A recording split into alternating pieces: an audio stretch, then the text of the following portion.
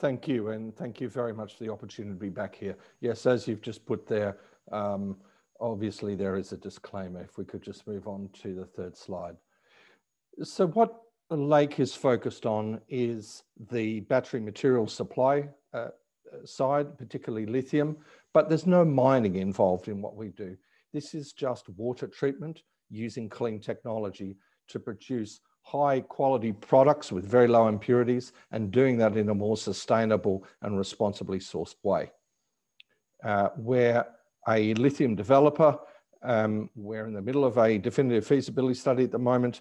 We'll be moving into construction finance this time next year at the end of that detailed feasibility study, and having a demonstration plant running on site. So it's a pretty exciting time, and you can expect to see a lot of news this calendar year and next calendar year. If we have the next slide, please. So the interest and the reason that we've focused on this space is basically summarized in this slide. On the right-hand side, you'll see the growth in mega factories. Now, these mega factories are factories that produce large amounts of lithium-ion batteries. Last year, there were 70 scheduled. In December, there was 181. That is a massive amount of growth. And of those 181, 118 are actually operating. So that beast has got to be fed.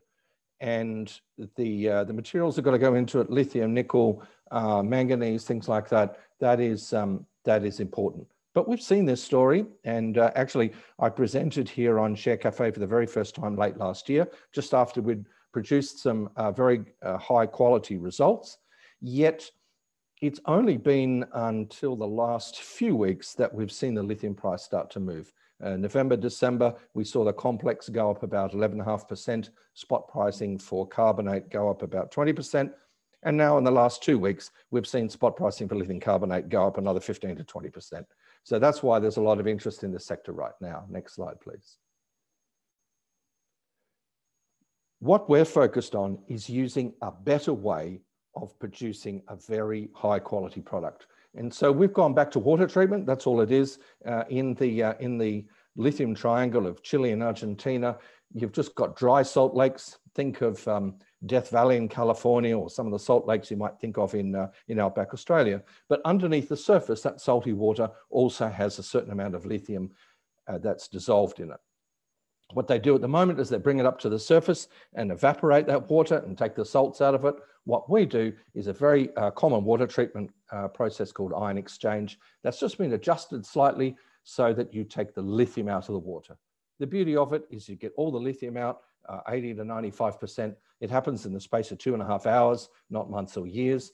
You produce a very high purity product because you're just taking the lithium out, and we're doing that in a cost competitive, scalable, and environmentally friendly way. Next slide, please. So graphically, this is basically what it looks like. To summarize this slide, on the left-hand side where you see that tank or module, there's about 50 of those in full production.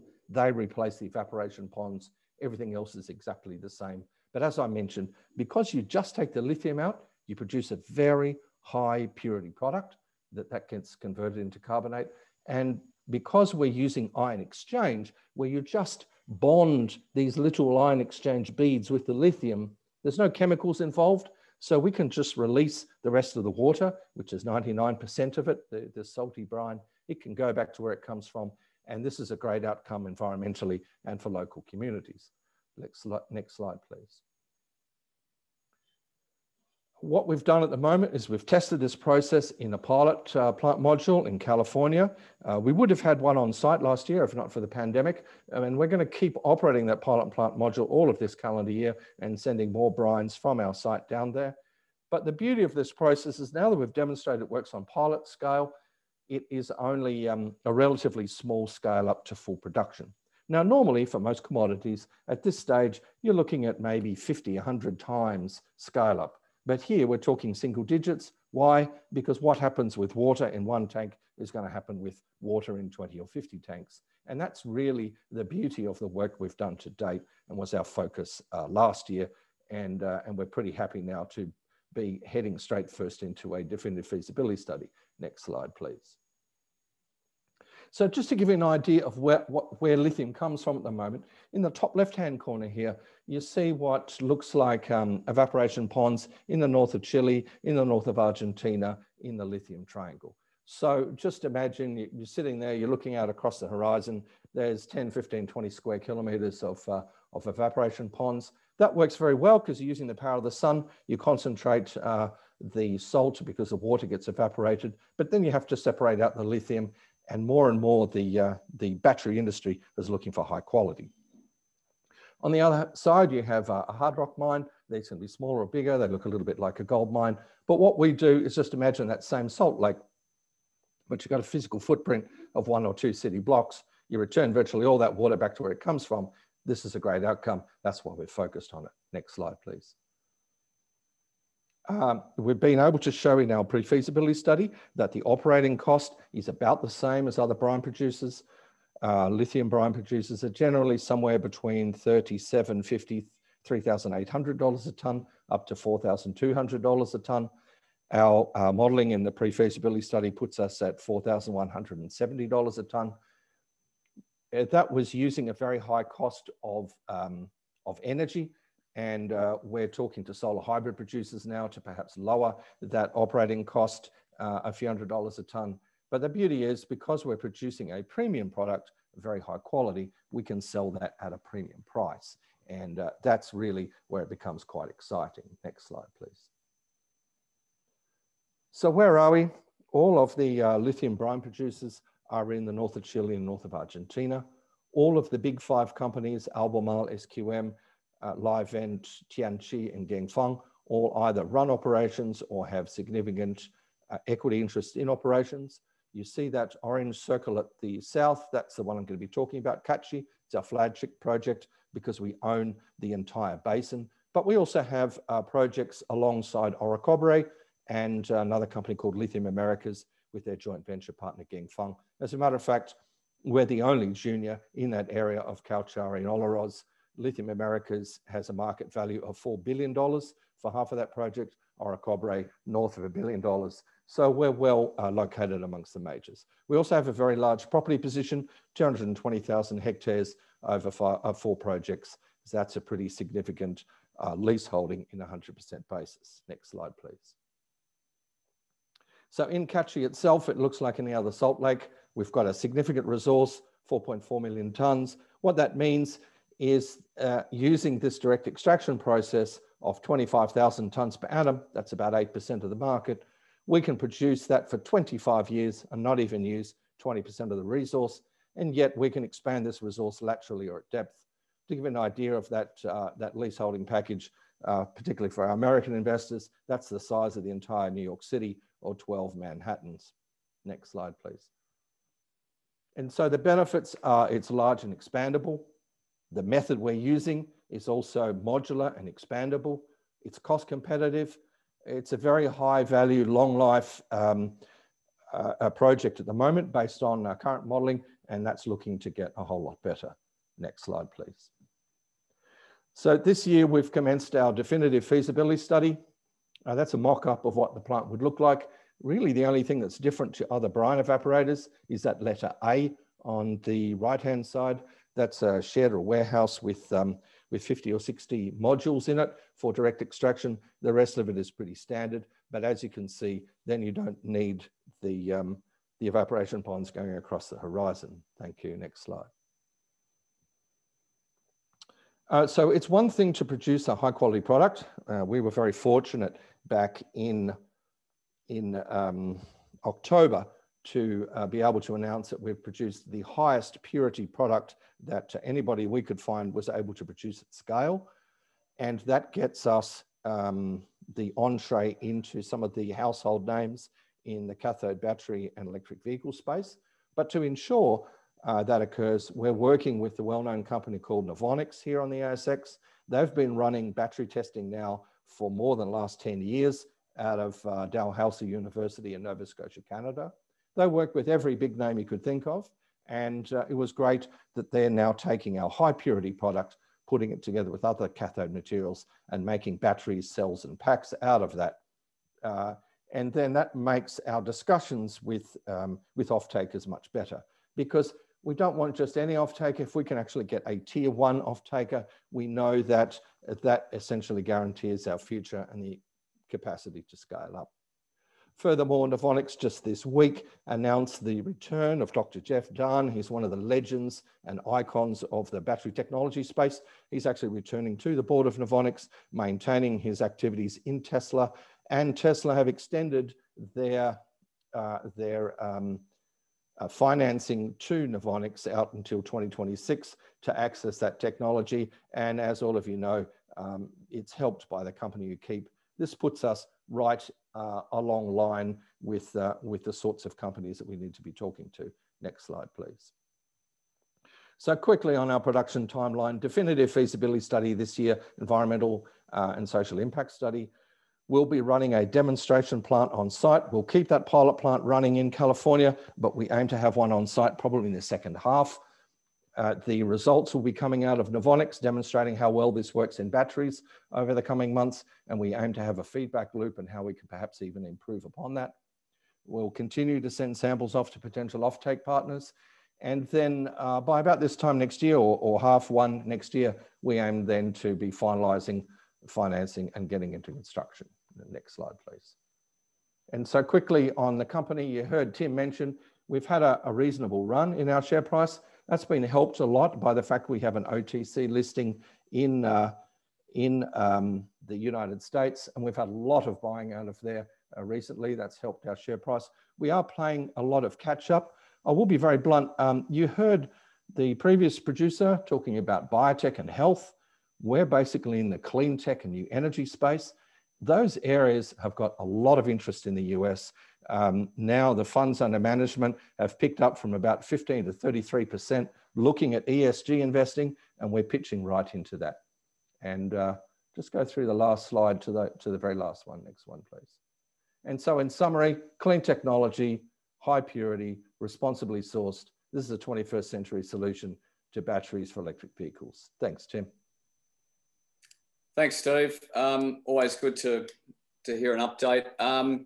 So in terms of the lithium market and lithium pricing, what sort of encouraging signs you're seeing in the lithium markets at the moment? So when I was last on here, I'm sorry, I can't quite remember what it was, but it was latter part of last year. We've been talking about what was just so obvious at a macro scale, that electric vehicle makers kept announcing new models. Battery makers kept announcing new plants that we're building. And the amount was coming out, just Tesla alone on Tesla Battery Day back in September, they came out with a number that immediately doubled the amount of batteries that are going to be produced in the next 10 years. And so at some stage, that's got to feed to the upstream, lithium, nickel, etc. And I was wondering what it's going to take.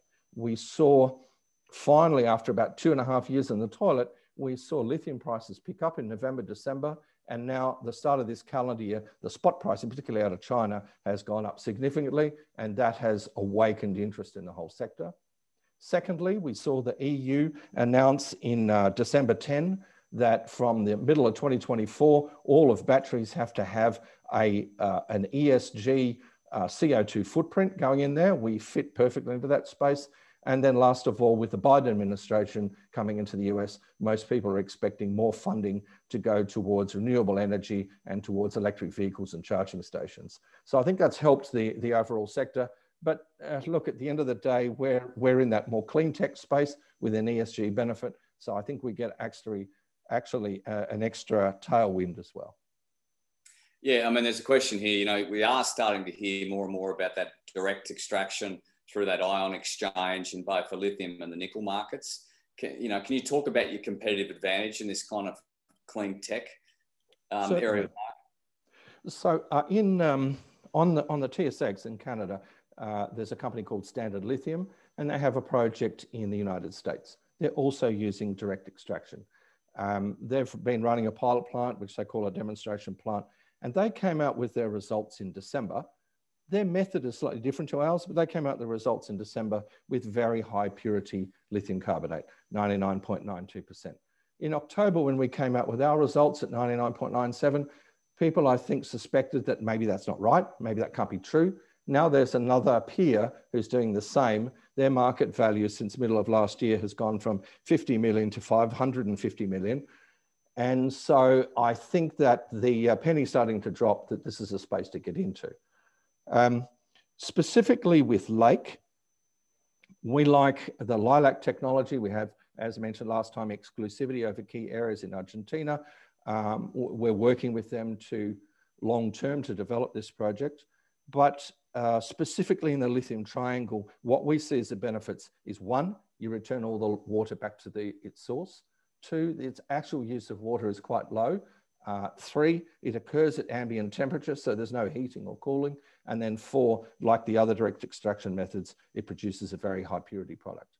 Look, with the interest in the sector at the moment, I suspect anybody at our stage and development stage will probably get funding, but there certainly are some questions going forward as to whether other brine producers will continue to attract that funding.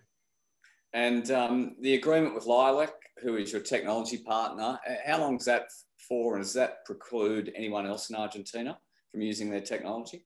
So it's a long-term partnership, and it's for the life of this project at the very least. They provide beads and their technology to ensure that we end up with a great outcome. There are exclusivities over key areas. We've left them to be able to develop this technology in the US. We hope that they do so. But the big brine projects are here in Chile and Argentina, and it's just easier to get projects permitted in Argentina. There is a benefit in coming to market first with this, and there's also a benefit that this project can be scaled up. And over the next little while, there will be more information that we'll be able to share publicly about a much closer and more transparent union between those two entities. And there's a question here on, what's your kind of timeline to production? What are the major catalysts that we should be looking towards? Okay, so just on the timeline, as mentioned on that one slide, this year the focus will be on the definitive feasibility study, environmental social impact assessment, getting those finished. Separately, getting the results back from Navonix, seeing if there's anything that we can do to even improve upon that. We're looking at ways where we can improve that quality perhaps to 99.99%, because high purity is very important to the off-takers. Together with that results out of batteries, then we continue to talk to cathode makers and battery makers, some with new technology, some that are much larger. So it's quite likely we'll be able to say something about some of those household names that we've been talking to, right across up to electric vehicles. I can tell you that because we've got this ESG benefit, there'll be some news to share on that. And I must say the interest that's coming out of the US, they really get this whole space, and I think that will help us significantly as they expand their battery production, cathode production, and we see more and more EVs in the US. And Steve, just one last question. Your high purity samples are obviously with Navonix. Have you sent those to any other potential off-takers? Yes, we've sent them to off-takers. Navonix isn't an off-taker per se. They're demonstrating that this works in batteries so that we can demonstrate to everybody else. The problem is when you deal with off-takers, it's a fairly opaque process and also can take quite a while. We're small, we're not in production, they're very large. So by demonstrating that it also works in batteries, that makes the EV makers more comfortable. And so we've been saying to them, if you want this in your supply chain, put us in contact with your cathode and battery makers. So we're doing a bottom-up as well as a top-down approach. And that's certainly been resonating more recently.